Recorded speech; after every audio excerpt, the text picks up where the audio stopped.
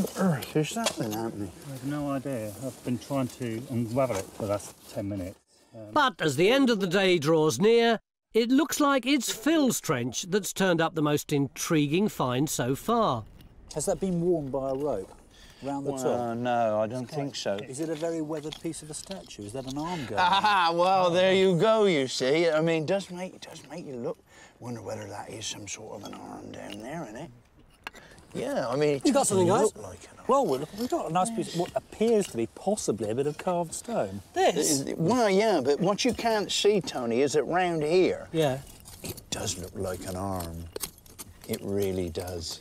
I wouldn't mind. If it's Roman and it's carved stone, that would be a big one for us, wouldn't it? Yep. You were the one who was saying, oh, it's very rare to find things like this. It is very rare, but we have our occasional moments. Yeah. Don't you wish at a moment like this we were 19th century antiquarians? We could just tip it out, we'd actually find out what it is. What, rip it out without bothering about the archaeology? Can I point out that thankfully we are not 19th century archaeologists, we are responsible 21st century archaeologists. We want to do this properly. Have you got no sense of tradition? Basically, Phil's telling us to clear off and come back when he's ready to lift this piece of stone, and crucially, when we'll be able to see the other side of what he's uncovered here. But if uncovering posh buildings and heavy industry wasn't enough for this site, we could be finishing day 2 with that rarest of discoveries, a finely sculpted Roman statue. Wait. Oh dear. Well, no, let's have a look. There's this thing here. It just seems very, very strange.